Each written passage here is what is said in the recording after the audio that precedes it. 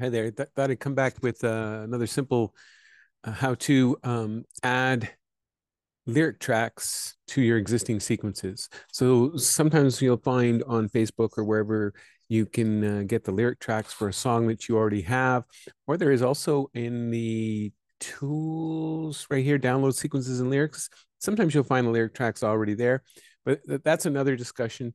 Creating lyric tracks, there's a whole long process for that. But this is simply how to add it to your show if somebody's already uploaded it for you. It's really quite simple. We need to right click. First of all, you have to be on a master view or somewhere that has the lyric tracks defined. Then you would say import timing track. You would find the X timing track. That's what normally you would download from a website or from your Facebook group or whatever that has the lyric track for your song. You'd open it and it will add it to your show like that, lyric track.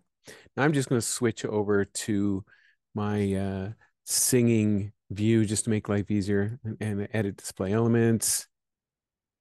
Just to clean it up, and I will add the lyrics over here. There we go. So I have the lyrics. I have my 4 singing bulbs. I happen to have a Nellis and a Nelly. You'll have a lyric track. I'm going to zoom in here. You'll have the lyrics, usually just one long list of lyrics. And then from there, it's broken up into words.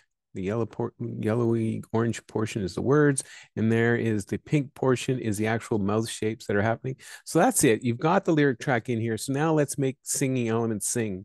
So you would grab the face effect, drop it into whichever bulb you want. In my case, I've got it on the green one. I'm going to unselect the lyric track for now. Click on the face, Control, Shift, left arrow, right arrow. That swings it all the way to both extremes. As you can see, it's on both extremes.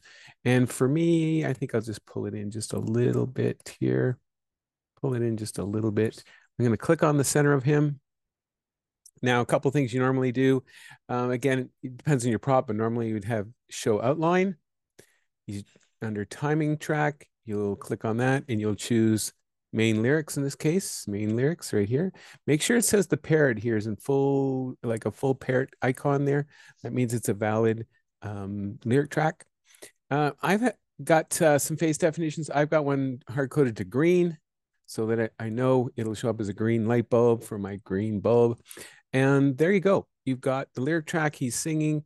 What I would normally do is play it through and just in a nice expanded version here and just make sure all the words are properly, as best you can. Make sure there's no missing words. You might find that some words might not be expanded out. So just give it an eyeball visual check. Some people don't bother to do that and they just upload, I wouldn't say it's garbage, but incomplete lyric tracks. So just take a gander through it and make sure that they're all complete. Now, if you happen to have one of these other props like a gnome, for example, I got the gnome here.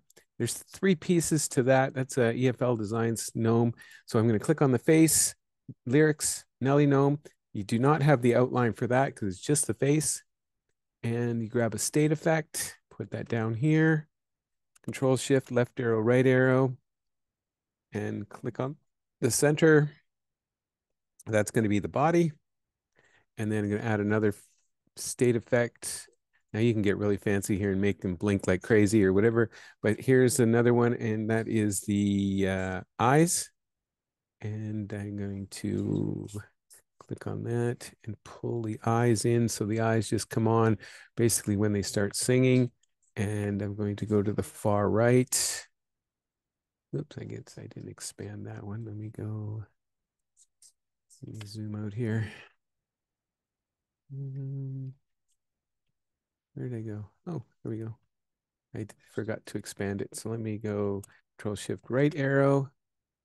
Click on this one, Control Shift right arrow. Go to the end.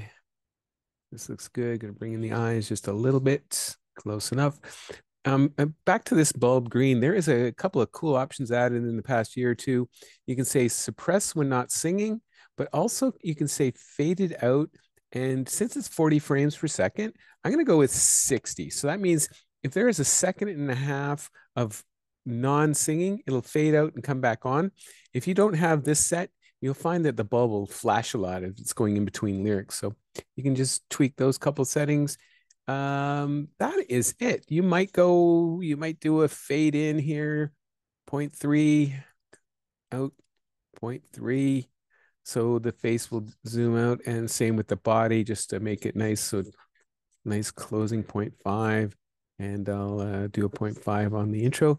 That's it. You got it. You bring in the lyrics, you pop in a face icon, make sure that you have the color set for yourself, and maybe put in a lead in, lead out. There is other options for if you have a matrix, you might have to load in a face effect, but the concept is basically the same.